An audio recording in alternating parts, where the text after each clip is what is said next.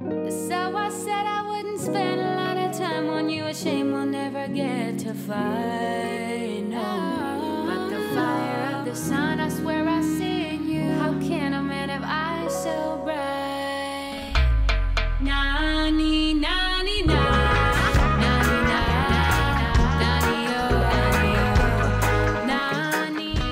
Hello everybody, today I'm going to do very long overdue swatches of the HERA Spicy Nude Lip Color Collection.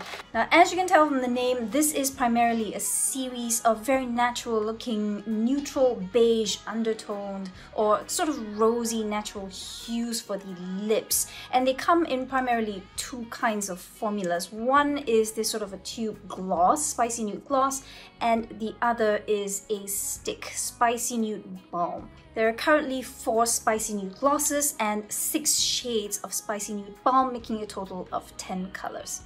As you can see, these come in the most beautiful blush nude packaging. It looks so luxe and so refined, very classy and posh looking. It's probably my favorite packaging that HERA has come out with to date. Before I go straight into the lip swatches, I do want to point out that this whole series emphasizes the shiny texture and comfort, as well as lip care benefits and properties, more so than intense color. So while some of these do have slightly stronger color as well, for the most part you're gonna get pretty soft, natural looking tones and not a whole lot of opacity or intensity.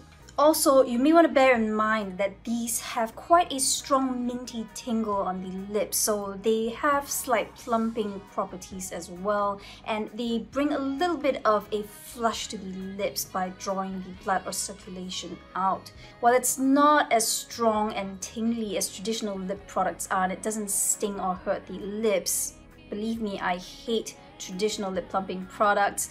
I do feel a need to point that out because there will be some of you who do not like that tingly sensation.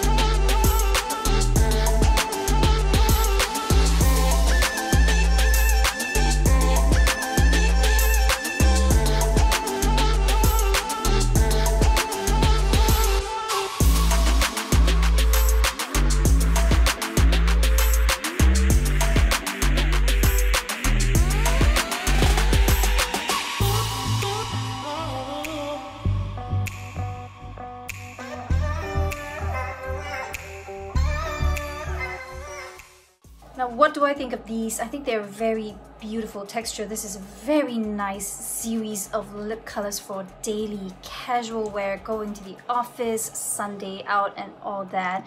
Now these stick balms definitely have a much stronger tingle than the gloss, so if you happen to dislike that kind of tingly sensation, you may want to pick up the gloss instead. This has more of a gentle cooling sensation on the lips, definitely nowhere as minty as these are. Again, I want to emphasize that these do not sting, they just have a minty tingle which is a little bit stronger in this formula. I have to say it is pretty rare for a Korean brand to come up with a whole series of neutral or brown based tones. They are very much more likely to go for bright corals, strong fuchsias, apple or cherry reds than tones such as these, which I find to be universally flattering and very easy to wear regardless of what skin tone you have.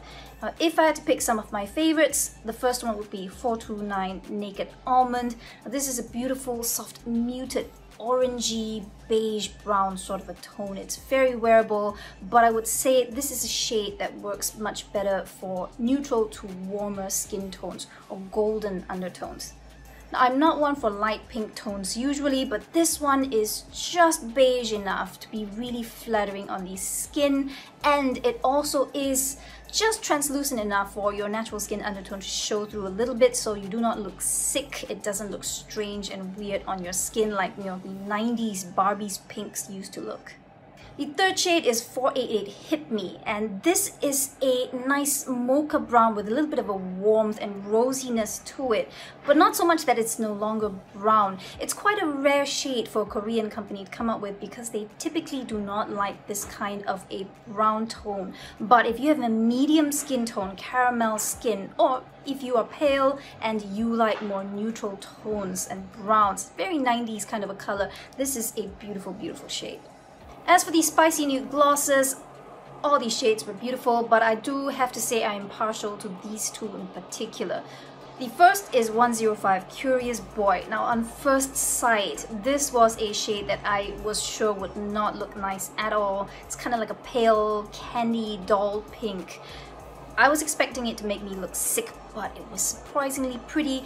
Again, probably because it has just enough sheerness in it for your natural skin undertones to show through, and it also has a little bit more beige or neutral tones in it than it looks like it would have in the tube. The other shade was 462 Speechless. Now this is one of the deeper brown tones, but it's not really deep. It's more of a caramel, browny, rich, rosy beige.